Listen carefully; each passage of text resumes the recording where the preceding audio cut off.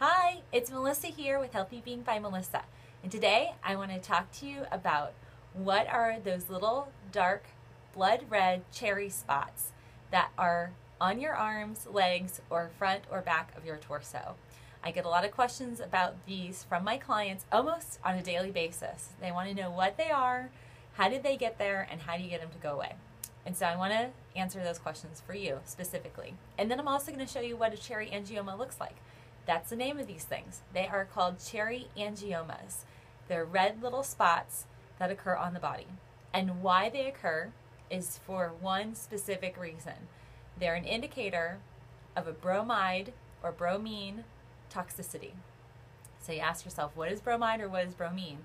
It is an element that occurs in nature, and specifically it is an element of a compound that we add to our flour to help it be fluffy. And in the old days, like when my grandmother used to make fresh pies and fresh breads, they'd have to sift through the flour. That sifting process is no longer something that we have to do. Bakers and production companies of breads and cookies and products that are processed, they don't need to siphon their flour. There's been an additive that's been added. The additive is bromine.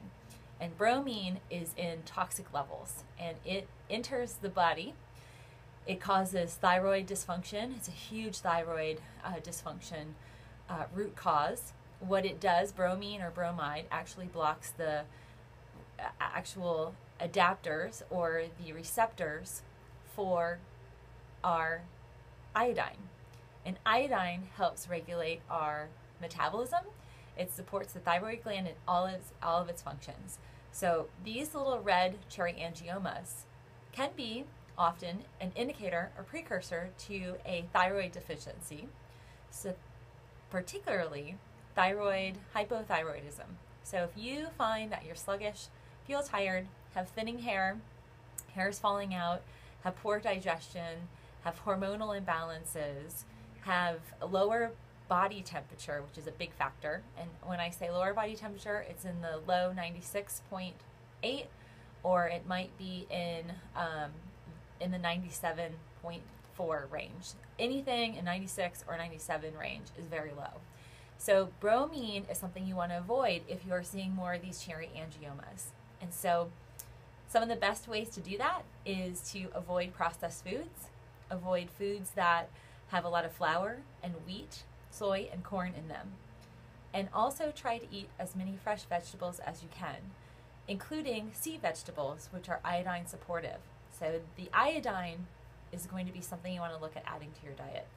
I recommend that with a caveat. You want to make sure you understand your thyroid levels before you do any type of iodine supplementation. So get a test, work with your doctor, your local naturopath, or if you want to consult with me, I'd be more than happy to help you.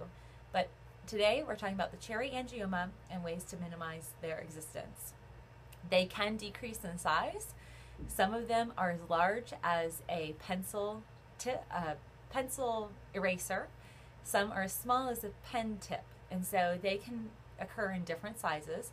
The larger they are is actually an indicator of the intensity of the bromine toxicity.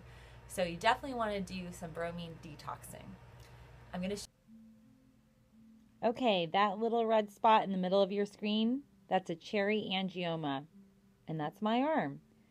It's pretty small, but I look at it every day and it's really annoying, and I'm sure you find that yours is annoying too. Okay, so you saw my angioma, and once I realized what it was, I made some major changes, and I hope you will too.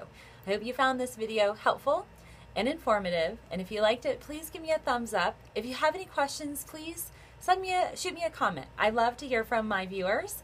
And if you really like this video, I have a ton of other videos, so I hope you'll become one of my subscribers, and I hope we'll also connect socially. So I've got all that information down below, how to connect socially, and some other videos that I think you might like. So I appreciate your time, and I hope you have a great day.